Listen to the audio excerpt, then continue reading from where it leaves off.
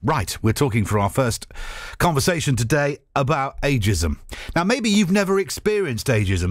Maybe you are respected as you get older. You know, you're treated well at work. I'd love to hear from you if that's the case.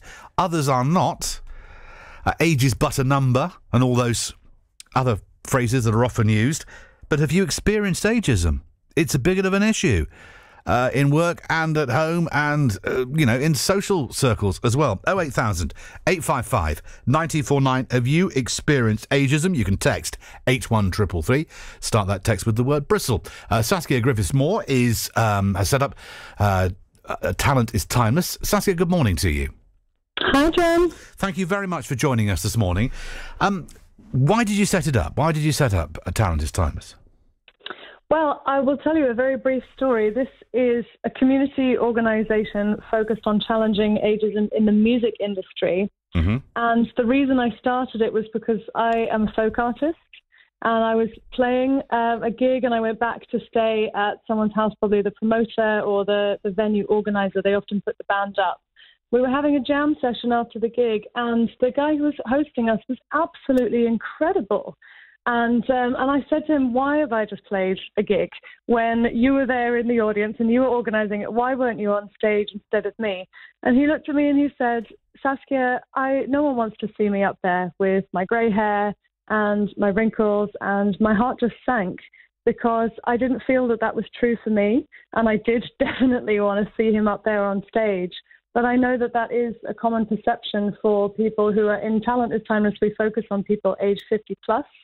And I know that there is a perception in the music industry that you're not welcome or you're not as interesting if you're not 20 or 19. So I started it to challenge that narrative and to showcase the talent that does exist in people who are age 50 plus. How on earth did we get there when you look at some of the bands that are still doing it and, filling stadia by doing it, like the Rolling Stones?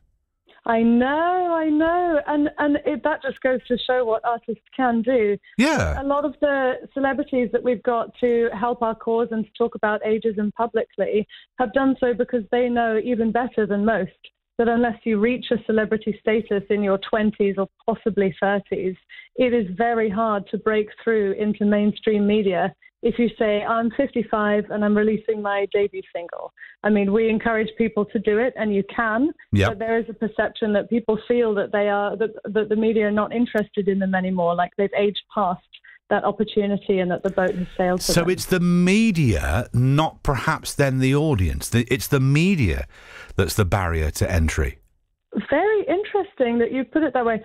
I'm curious about that because I don't know if you've ever applied for grants or looked at what's out there for artists, but you always have to select an age box of what age bracket you fall into. And I started Talent is Timeless as a free songwriting contest for people over 50 because when I looked at what kind of songwriting competitions are out there, what kind of grants are available, it's always between the ages of like 16 to 18, 18 to 25. And if you go beyond 25, there isn't much, let alone 50. And I couldn't find anything out there, so I thought I'd better start one.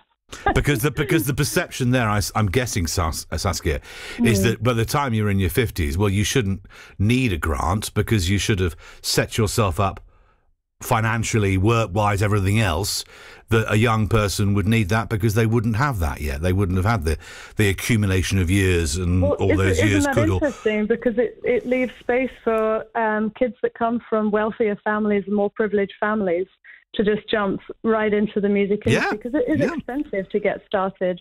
Well, that's a common thing within the media, though, isn't it? Is that if you come from a wealthier background, you can afford to go to London because you've probably got friends there called Jocasta who could put you up for in their spare room.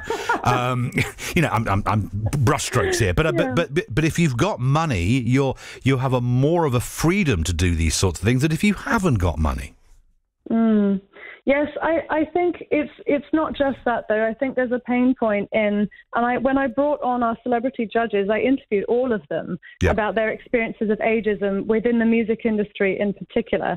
And the only few people that had said that they acknowledged that it's an issue, but they hadn't personally experienced it, were very successful white men.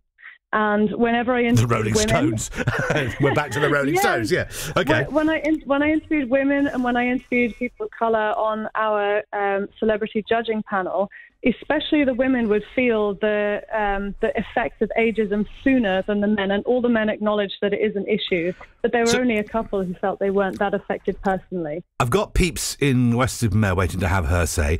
08000 855 949. I want to hear from you listening this morning to BBC Radio Bristol. Have you experienced ageism? There's something else going on here as well. If you talk about older female artists, I'll pick on Madonna, because she is, without a shadow of a doubt, one of the most successful female artists ever. But she has to alter her appearance to appear younger because she perceives that is the only way, one of the principal ways, not the only way, one of the principal ways that she can stay relevant. Now that seems patently ridiculous, but it, you and I talking about it on the cold light on a Monday morning seems ridiculous, but the reality is it isn't, is it? Because that's what she had to do. She's written some very interesting articles about her experience of ageism as a woman growing up in the spotlight as well. And it's been fascinating to see her journey and to see her not accepting that and rallying against it. But the fact that she would have to put so much effort into saying I'm still relevant, I'm still interesting as a woman in my 50s, says it all, really. It shows what a barrier there is for people. Yeah, what you hope for and the reality, two different things. Saskia Griffiths-Moore, thank you very much for joining me this morning. Good to talk with you. Saskia there, founder of Talent is Timeless. Let's go to Peeps.